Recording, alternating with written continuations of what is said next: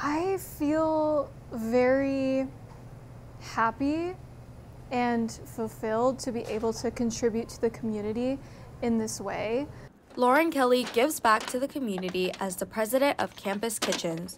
The student-run group collects leftovers from university dining halls and shares them with various local food donation centers. Catherine Lee, a shift leader at Campus Kitchens, says food insecurity is something not a lot of students think about. It is a huge issue out in the society. Like, even if you walk on the streets of Evanston, you see hungry people. The food is served at the Evanston McGaw YMCA and community fridges. They've been working with them since the fall of 2021. I'm from Evanston, actually, and so the fact that this is like helping my own community nearby and I've lived here for a while is really impactful to me.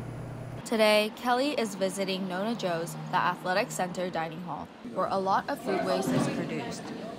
In winter quarter, we had only recovered from them for 3 weeks, and in that 3 weeks, they gave us more food than all of the other dining halls combined over the entire quarter. Their winter quarter haul totaled to about 900 pounds of food. Almost half came from athletics. With the surplus of food from athletics, Campus Kitchens is looking to donate food to other locations. A Just Harvest, which works to combat hunger in the Rogers Park and greater Chicago area, is one of them.